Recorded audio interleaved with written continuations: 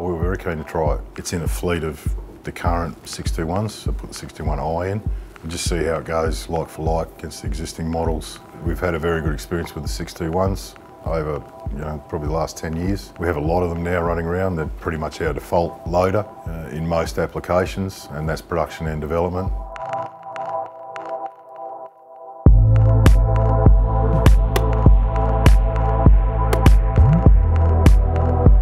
The main point of the trial was to test the machine performance and what its productivity was like, how the operators, what they thought of it, and what our maintenance team thought of it as well. I think the improvements or changes that have been made have really been focused on not changing what's already working, but fixing things that could be improved. It would appear to be performing a bit better in terms of its performance on grade. The operators feel that it bogs better in the pile. They really like the new cabs.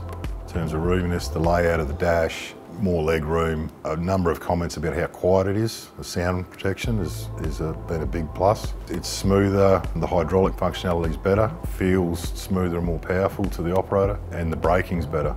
If you couple that with the automation system and the auto mine light that we're running and third gear tramming and all those things, then they're a pretty impressive unit.